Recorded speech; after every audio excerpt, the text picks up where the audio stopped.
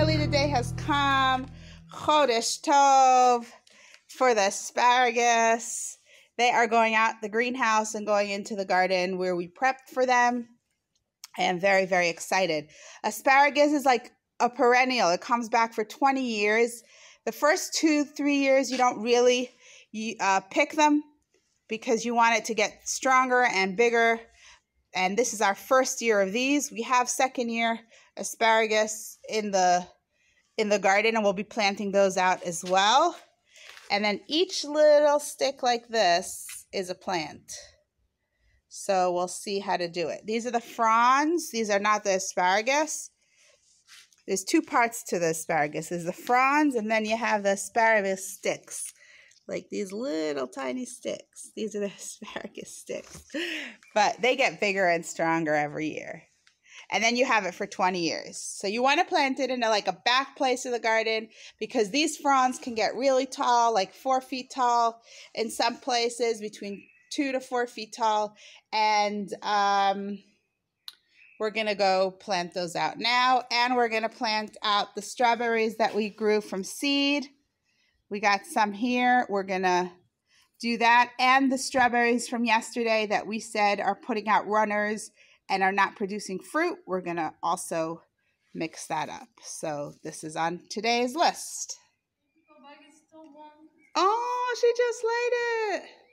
Okay, so this is the netting that we put up for the turkeys to get out. But the problem is, ooh, a warm turkey egg. I don't know why she's still laying. She doesn't stop laying.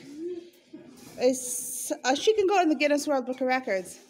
Anyway, so we closed it off. It's really hard to get it in and out for ourselves as well. We have to like squeeze through, but it's going to keep them safe from the mongoose until we put here a proper gate. Okay, we're up here behind the chicken coop. This is the chicken coop. See, Mr. Roo is walking in. There's Mr. Roo. He's very protective of his one lady that they let him. This one here. She's his lady. So even when she comes to lay an egg, he checks out that the spot is empty, and he tells her where to go, and he stands there while she's laying her egg. It's like a crazy thing. Anyway, very protective husband. So this is the back. See that she's going in. This is the little nesting boxes. Over here, we have the nesting boxes. And on this side, we have the steps where they sleep. Their roosting bars on this side. And they don't understand what we're doing here in this usually quiet area. You're going to lay an egg? Yeah, it's empty. You can go in. Our new asparagus beds. These are the new beds that Breha prepared so beautifully. And this is the asparagus that we brought from the greenhouse. And we're going to plant out this whole thing. Braided out each one, and how come I can't see here? This is it. Give them all out. Squashes that we planted last week, 2 weeks ago. They're not doing that great. They were almost dead when they came out of the greenhouse because it took us so long to actually plant them. And coming in, they got a lot of sun shock, and anyway, they're not doing too well. We'll be happy if these guys take in the end. And I'm going to plant here the strawberries. All right, I'm up here on the top of the garden.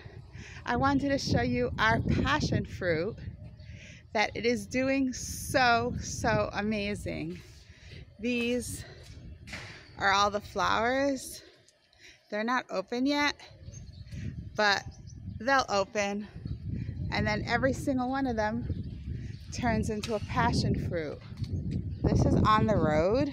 This is where everyone comes to visit the garden. They come take a walk on Chodesh. They come up the back road here, and then you can see straight into the chicken coop.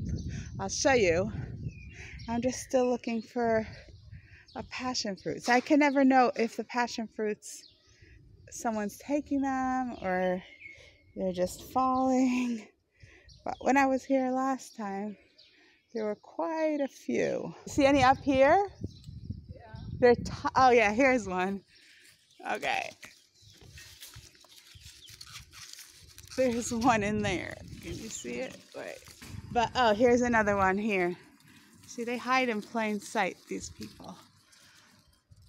This is the passion fruit. It's ripe when it turns purple and it falls. But I think we're going to get a bumper crop this year, and I'm really, really excited. Passion fruit ice cream. All right, this is a view from on top. And I think it looks really, really cool. We can see the shape of the beds going round.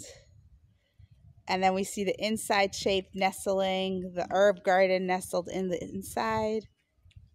Go from a different view here. Passion fruit really is taking over the whole view.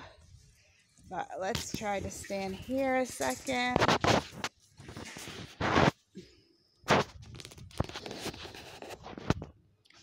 Okay, so we see also the shapes are mirrored, and we see everything starting to grow. It just looks more organized, and you can tell like a bit more what we're trying to do from up here. And we get every day at least 20 people coming with their families to stop by, say hi to the chickens, because you can see the chickens right here. This is the compost pile, and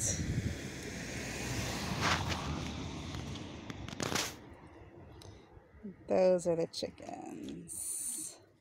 There's a ledge here that I'm not sure yet what to do with, but yeah, there's a ledge. And then after the ledge, we have the chickens and the garden, and you can see everything really nicely. So whenever I want to get inspired or I'm tired, and then I come up here and I take a look, and I'm like, wow, this looks like a proper garden. You see the bigger picture. So it's really nice. Okay, when I have so much to say, of course, the camera's gone, but I'll try to film a bit on my phone. We are now hilling the potatoes. These are the potatoes that we planted, and we are covering the potatoes with wood chips. And then it will grow more roots around the plant. So it's called to hilling them. Literally put a hill around them. Wow. Okay, this is my zucchini that yesterday I wanted to explain to you, and I did a whole video of it, and I wasn't very clear. So I'm coming back, and maybe we'll be more clear this time. We had powdery mildew on this beautiful zucchini patch. What is powdery mildew? This. See all this like baby powder look like substance? That's powdery mildew. It's a very common thing that affects plants, cucumbers and squashes, and it jumps very quickly from plant to plant. There are preventative measures, but usually if it's in the ground, it will keep coming back. So what I did yesterday was I came out and I took off a lot of the leaves that had a lot on it, like this one.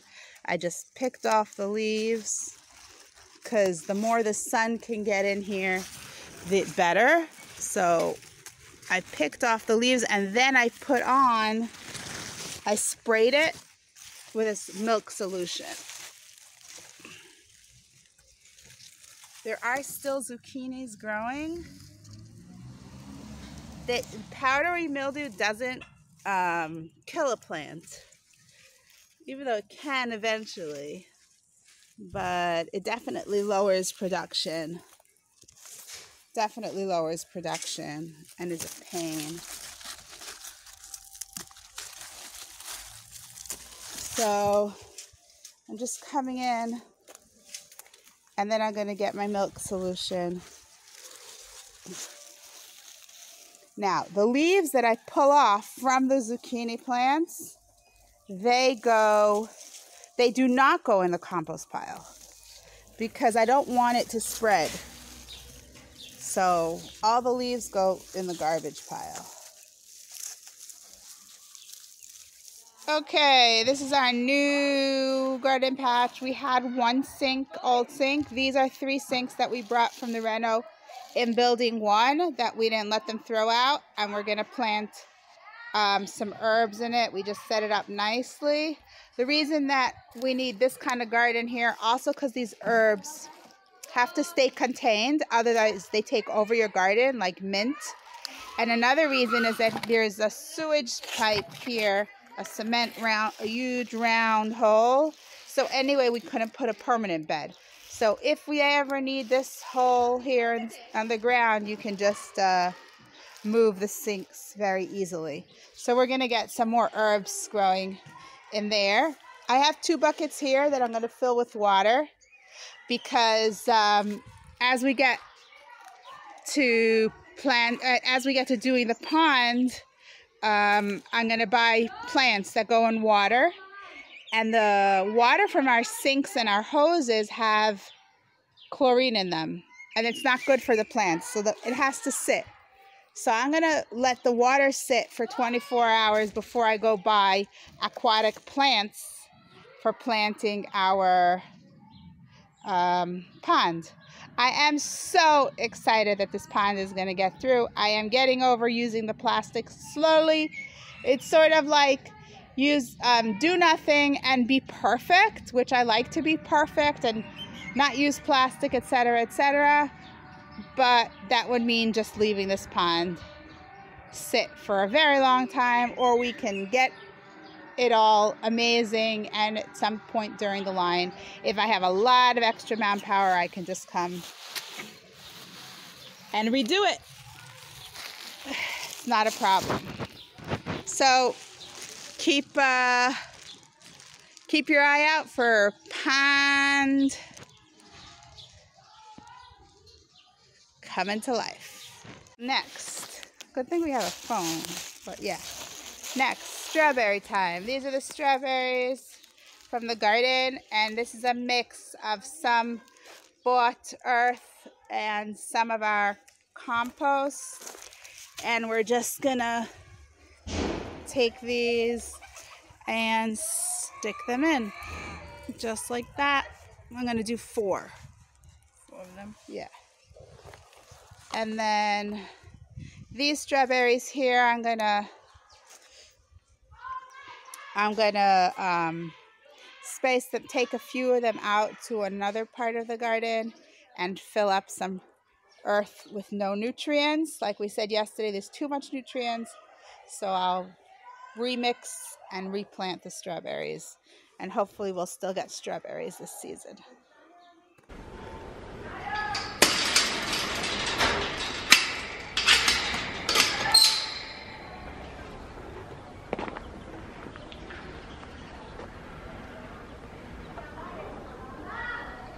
$33 degrees, it's 90 degrees. Almost 90.